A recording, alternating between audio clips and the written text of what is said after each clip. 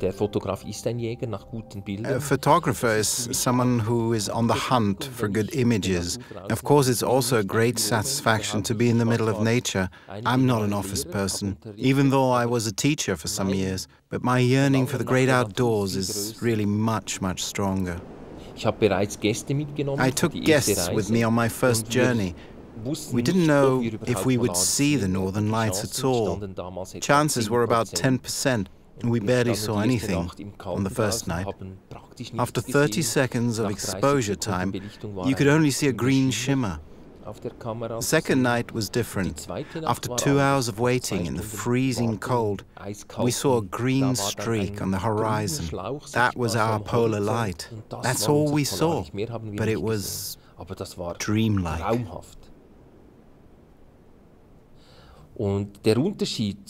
There's a huge difference compared to 7 years ago. Nowadays, you can expose for 2 seconds and get fantastic images with your camera. You even see the magnetic lines in the sky. Before, all you could see were these green areas because of the long exposure time. The stars are crystal clear. You can see the Milky Way and the northern lights in between. And the surroundings look simply gorgeous.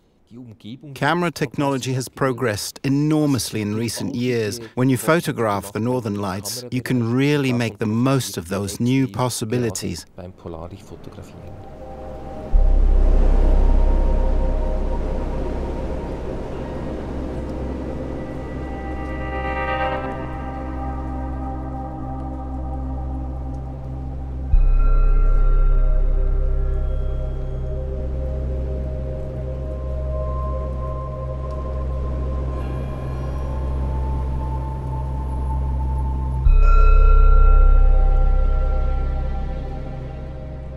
When you look up into a corona, an explosion directly above you in the sky, that's what it feels like as if the sky were falling down on your head.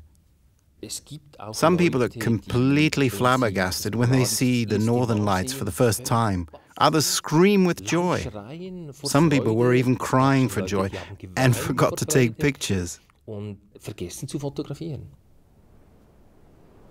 A good preparation is essential for capturing the northern lights. You need to choose a good location, check the weather forecast, you need the right gear, first of all, proper shoes, warm clothing, a headlight, gloves, and so on. Camera-wise, if you want to get really good pictures, don't bring your digital camera from 10 years ago. You're just so much better off with the latest digital SLRs. The ISO speeds are much higher. You don't get grainy pictures, the lenses are much better than 10 years ago, and the rest is just a matter of proper settings. The northern lights have a natural cycle of about 11 years. Every 11 years, there is a peak in polar light activity. We've seen polar lights that lasted for just 5 minutes, others that would illuminate the sky for a full 8 hours. And you never forget the place where you saw your first polar light, even if it was a faint one. It stays with you. Es bleibt.